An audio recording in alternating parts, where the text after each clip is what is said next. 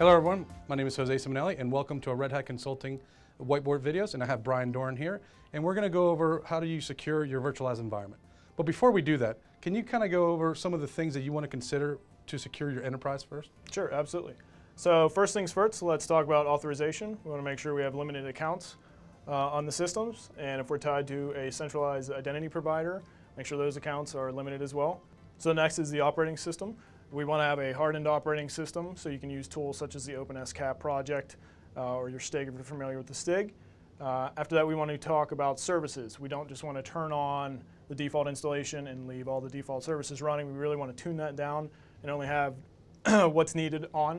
All right, now that we talked about the enterprise, let's go into some of the security considerations within the virtualized components.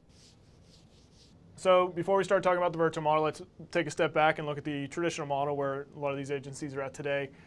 We have physical separation. Think of these two as a server. We have a host kernel, user space, and then our applications. So we have a web app and database application. As we move forward into the virtual realm, this changes from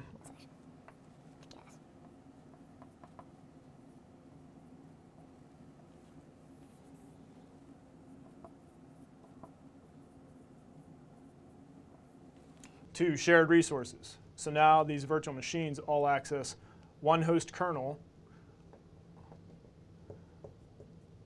on one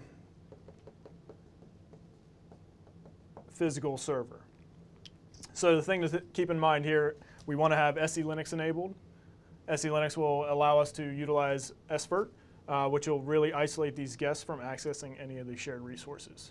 This is especially important if there's any security vulnerabilities on the hypervisor itself. All right, so yeah, we talked about SC Linux and SVIRT. What are some other considerations that you would have on the virtualization platform?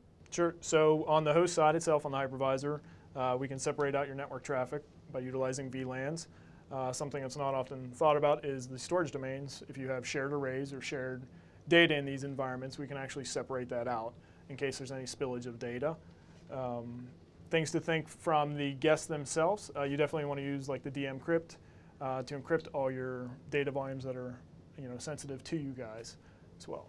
So we talked about the technical pieces. What are some of the non-technical challenges in your deployment of this? The biggest one we run into with the organizations is getting them comfortable with the technology, being able to demonstrate to them that we can have true isolation within these guests and they will be secure. A lot of these challenges we also run into are the gathering of requirements, right?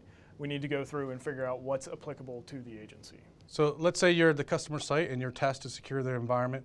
What is one of the first things that you do to talk to the customer about this? So requirements gathering, what are they trying to achieve? Sitting down, how are they going to virtualize? Are they going to do scale out versus scale up type of virtualization? Once we decide on that, we then take a look at their security requirements.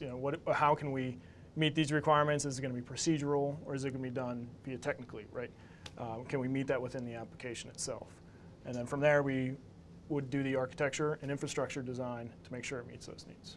That's a great point with the security guide. I know there's additional sources out there. What are some other sources that you would recommend other people to view? So check out the OpenSCAP content as well, the documentation, and like I mentioned earlier, docs.redhat.com for the virtualization and security guides. So what are some of the tool sets out there that somebody can utilize to make sure that they adhere to some of these security requirements? I mentioned it before, we have the OpenSCAP project. They can utilize that for some of the hardening aspects. We have some sub-projects in that as well for the virtualization pieces, so you definitely want to take a look at that project. Depending on your criteria, if it's FISMA low, medium, or high, or you have to be FedRAMP certified, you can look at those, a lot of the tools that we have in place to help those people get to those certifications. All right, thank you for all this information.